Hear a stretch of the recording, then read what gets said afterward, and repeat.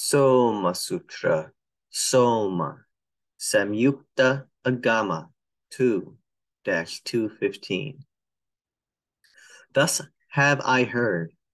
At one time, the Buddha was living at Sravasti, at Jeta's Grove, in Anandapindika's park. Then Soma Bhikkhunī put on her robes, took her bowl, and entered Sravasti for alms food. After finishing her meal and washing her bowl, she took her sitting cloth and went to the blind grove.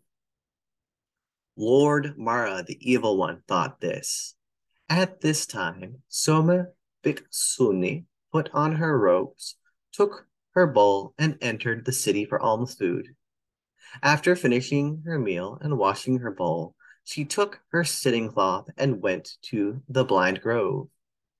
Then the evil one took the form of a Brahmin standing by the side of the road and said to her, "Noble lady, where do you wish to go?"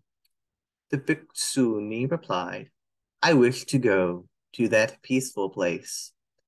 Then the evil one spoke this poem. It is attained by sages, that place so hard to reach. With your inferior wisdom, you cannot get to that place. Then the Bhikkhunī thought, is this a human or a non-human that is trying to disturb me? She entered Samadhi, examined him, and knew it is the evil one. Then she replied with this poem.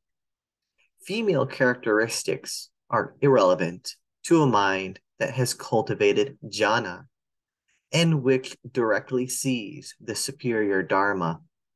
If there were male or female characteristics, then one might say that a woman is incapable of practicing the dharma. Since there are no male or female characteristics, how could there be such a distinction? All desire has been eradicated. All ignorance has been annihilated. Cessation has been realized. I dwell in the state of flawlessness. Therefore, know this.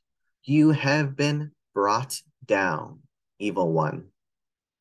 Then the evil one thought, Soma Bhikkhunī knows my mind.